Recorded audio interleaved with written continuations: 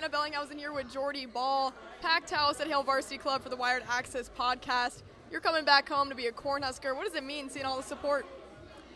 Wow, I mean, it is honestly so, I'm taken back sometimes, but it is the coolest thing being able to just connect personally with especially the young teams that are here, because that is something I didn't necessarily get to do at Oklahoma.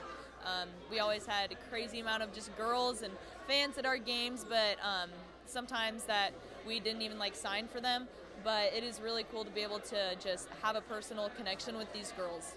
Now as a Cornhusker, Bowlin Stadium is going to be sold out. What was your reaction when you found out the ticket wait list? I was very surprised at first. I wasn't really anticipating that, but then I remember how awesome Husker fans are and how much they support, and then I wasn't super surprised. Husker Nation is crazy, and they're just showing that. Two-time national champion, most outstanding player. What did you learn from your time at Oklahoma? Man, a lot. I wouldn't trade those 2 years for anything. I played with some of the most amazing players to ever play the game and was coached by arguably the best to ever coach. And so I think there's so much I learned in those 2 years that I can't put it in one sentence here, but they were huge on encouraging us to be unapologetically who we are and not change who we are for anything. I feel like you've seen nothing but support from the Oklahoma fans as you've come back home too. What has that meant? Just a lot. I really didn't know what the reaction was going to be, but I felt nothing but love from them, and they are some of the greatest people.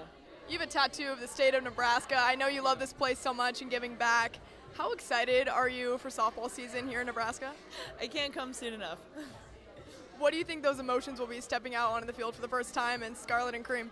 It's going to be pretty emotional, just seeing how full circle this all is, and just knowing that the words Nebraska are going to be across my chest. And it's always been so important to me to represent Nebraska, and now there's just no better way to do it than wearing it. I know you were once a little girl in the crowds like this, looking up to softball players here in the state. What does it mean to be one of these people now that all these little girls get to look up to?